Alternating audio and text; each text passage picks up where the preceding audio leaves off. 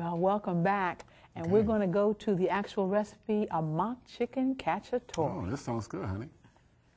It calls for 2 boxes of morinu tofu extra firm, sliced and frozen, 1 tablespoon of canola oil, 1 can of spaghetti sauce, 26 ounce,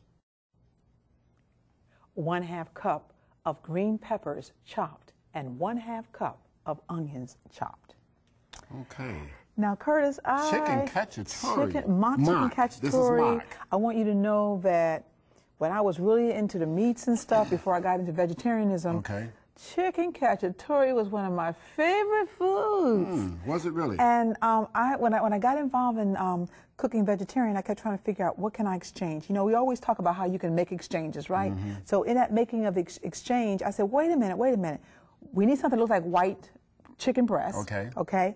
And of course, I came up with the extra firm tofu. Oh, okay. And now it's soft and everything when it first gets started, but guess what? There's a way to actually get it to have a texture of white chicken breast. Okay, now you're telling the audience that you're taking the morinu tofu that comes in a box. Yes. All right. And this is the, what now, extra firm? Is it? The extra firm. Okay, the extra firm. And you're going to make chicken cacciatore out of this tofu that comes in a box. Yeah. Because what's really in chicken cacciatore is, of course, chicken breast, and then also tomato sauce, and then bell peppers and onions. And so we're going to do the assimilation. But now, in order to do that the actual tofu and change it over to that texture like a chicken breast is a certain process you have to go through. And that is you actually take the extra firm tofu, and I'm going to turn it over because I'm going to open it up. And we got to get it out of here so that it stays in a square block that it's already in, okay? Now, we take this off. I already did the top one, and then you cut through, and you're going to get a little bit of a liquid. So let's just do this.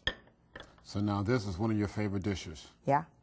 We never had chicken cacciatore coming up. Really? Never in my life. Okay, well, you're going to have it on the show today. How about that? I had it at home, too. Okay. Now, okay, put that away for me. All right.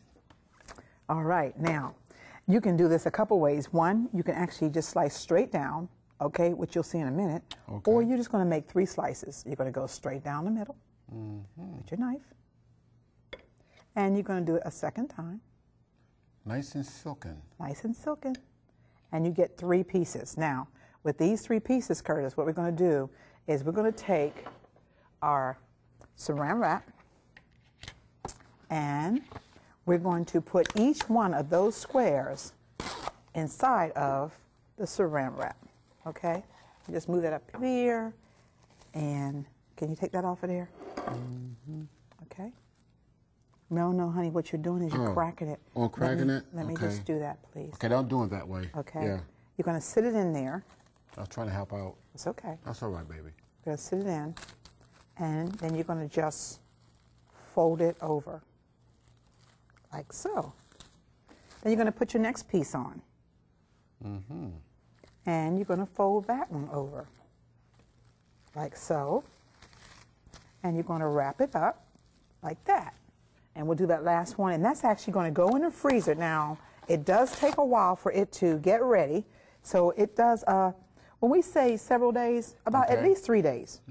3 days. Now, what I usually do is I make this up. I know I'm going to have chicken cacciatore that week, so I'll make it up on the weekend, and that way it's ready when it's time, okay?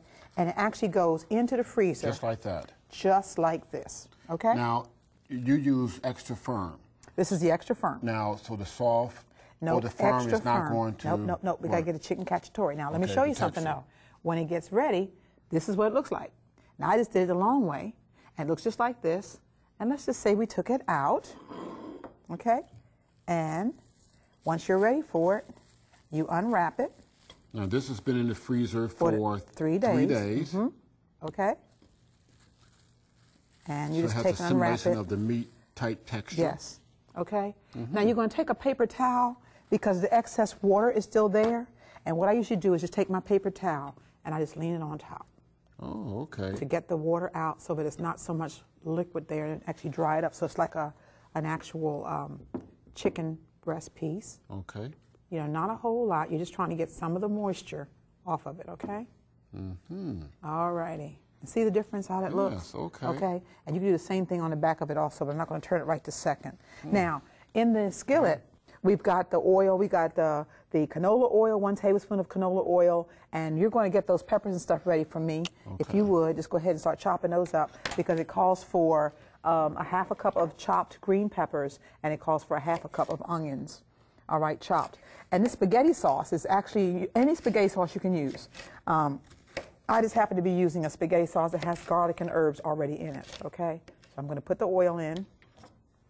Once again, reminding the audience that if you want to use less oil, just turn the skillet on and then let the oil go in there, okay? And you're getting that ready for me. I'm going to move this all out the way.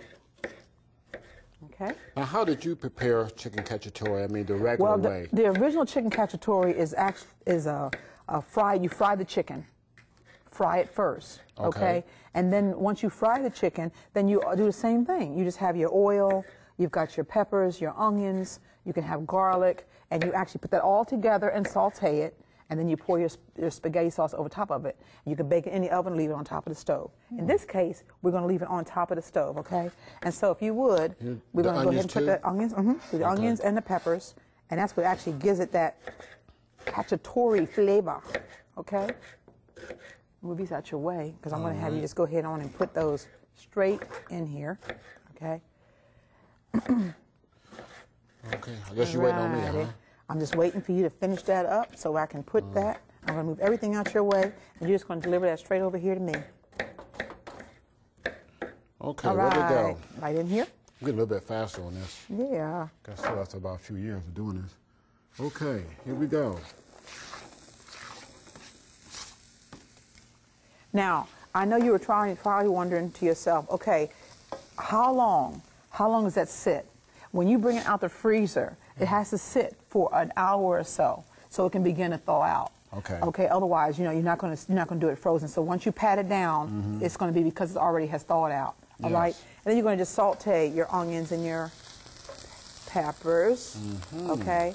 This gives a nice smell. Once again, we will start fanning that out so that we let the camera crew. All the camera smell crew. it. Yeah. Work it, baby. Work it. Yeah. Okay. Okay. And after this sautés for a few minutes, Curtis, then we're going to take the tomato sauce, and we're going to put the tomato sauce, a little bit of the tomato sauce on top of that. Any type of tomato sauce? Well, this one here is a garlic and herb type of a sauce. There's all type out there, but this one has garlic already in it, and it has extra herbs in it, so I like that flavor it gives also. That's why I'm going to use that one there. Let me just move this around a little bit more. See that smell that's coming up. All right. And I only use about half of the sauce to start off with.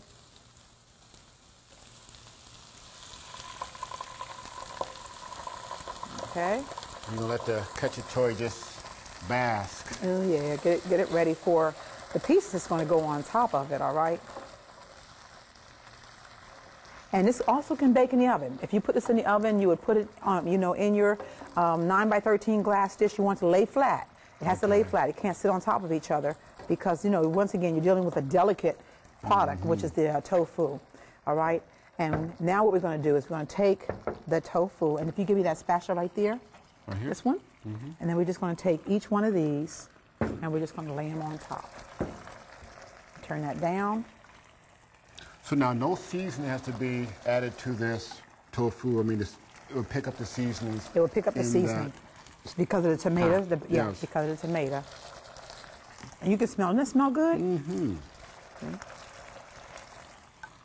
Now this is in your first cookbook? This is in the first cookbook. Yeah, first cookbook. Okay. Okay. And it's going to pick up the flavor of this sauce itself, okay? Then we take and just pour the rest of the sauce on top.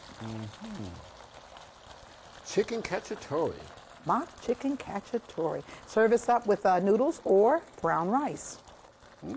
Okay? And what we're going to do, how's that look? That's doing good. Baby. Give me that spatula. Oh, here, I got it. Get all the goodies out. Yes. All the goodies. My chicken cacciatore. And of course, we just talked about the inflammation process, and one way to measure that is the CRP.